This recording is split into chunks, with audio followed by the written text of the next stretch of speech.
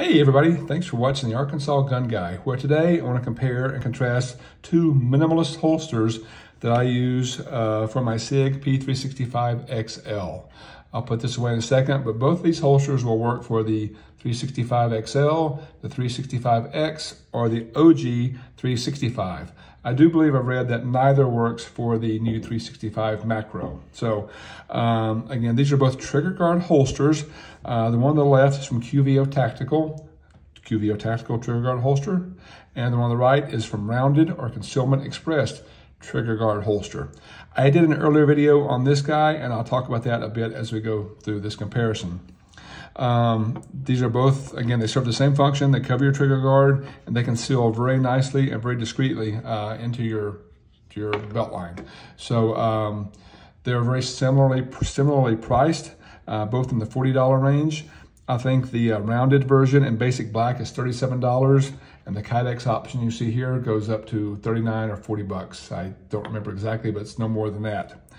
The QVO Tactical version in basic black starts at $40, and from there you can add all kinds of options, different wing options here. You have different prints and fabric overlays. This is a fabric overlay. If I can get you a good close-up of that.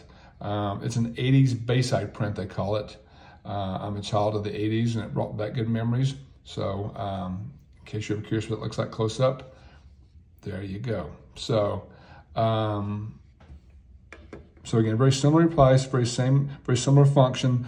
One big difference, the rounded option, you get one holster, and it comes with two wings, a left-hand wing and a right-hand wing. I chose the left-hand wing because I am left-handed, and it works very well, conceals easily, and it doesn't really print at all. So nice option for both left or right-handed carry. On the QVO Tactical version, I had to choose left-handed up front. There's no option to reverse it. It does come with a couple different options here for thickness of this little mini wing. I think you can order a different wing for this as well, but it conceals very nice just as it comes here without paying anything extra for that. I'll also take a quick look at the belt clips. They're both tuckable. Let me turn them this way so you can see the clips. Start with the rounded version. This guy is uber aggressive. You can see how it hugs under your belt here. Once it goes into your belt, it ain't coming out without a little bit of work. So it's very secure in your belt line. This guy also very secure and also has the little rounded edge at the bottom, so it grasps your belt really well, which is great when you're drawing out. So again, both conceal great, both clip to your belt really well. The biggest difference I see is retention. When I did my first video on the rounded option, I talked about how good the retention was. Probably too good. So I'll drop this guy in here for a second so you can see how it looks. Quick weapons check. I'll zoom out for a second. This guy, you can see nothing in the magazine, or no magazine, and again, it's empty. So, and safety's on. So basically, this just slides right over your holster. Nice positive click, and this guy doesn't move. If you look at it, he doesn't move at all. Now that's great because it's very secure. When I first got it, I had a hard time taking it out to draw. Like, it is a really hard pull if you come out that way. What I've learned is if I pull out and up slightly, piece of cake. Comes out much easier. And with a little practice, again, this stays very secure in your belt line. This guy pops right out, super quick draw. So while the retention is good, almost too good, it won't come out of there, it's still easy to draw. So I don't think the retention has lightened up. I think I've just learned to draw with it. And this is very good. I've carried this guy now for several months. Love it. Now, on the QVO option, again, I have another QVO full-size holster and liked it a lot. Loved the print on it, loved the way it fit. It was a full Kydex holster. So I want to try their version of the concealment of the trigger guard holster. And again, I like the prints, so I dropped this on there. And immediately I noticed, gosh, look, it doesn't really cover the trigger guard as much.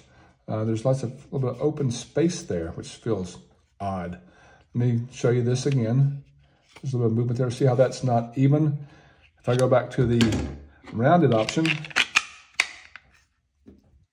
no lines, seems to fit a little bit better, right? So put this guy in there. And again, it's not bad, but there's definitely a line there. And the retention, much easier to draw. Like, so easy to draw, no problem at all. But the only thing I felt a little bit uncomfortable with was, while it's easier to draw, it's not quite as secure in the holster. If you look, you can move it like this.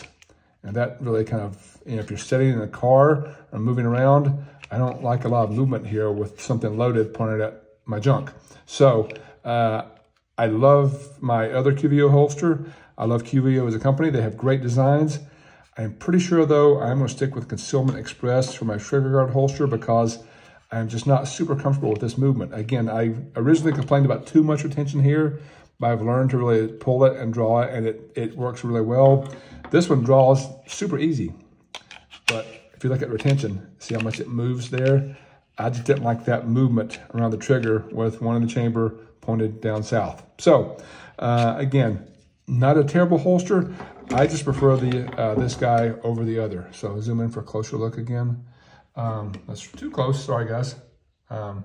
So again, QVO Tactical, they make great holsters, but I think this one's probably gonna go in my drawer and not get used as much as this Rounded or Concealment Express option. So again, one last look. Pop it on there, nice and secure. Again, it presses back into your body, so it doesn't really show. Clips in nice and secure. And when I draw it, just draw straight out that way. It's a good click draw, but I love that positive retention and just feels super secure when it's tucked in. So thank you guys so much for watching. If you would, please like and subscribe. It'd help me so much with the algorithms. Thanks, bye.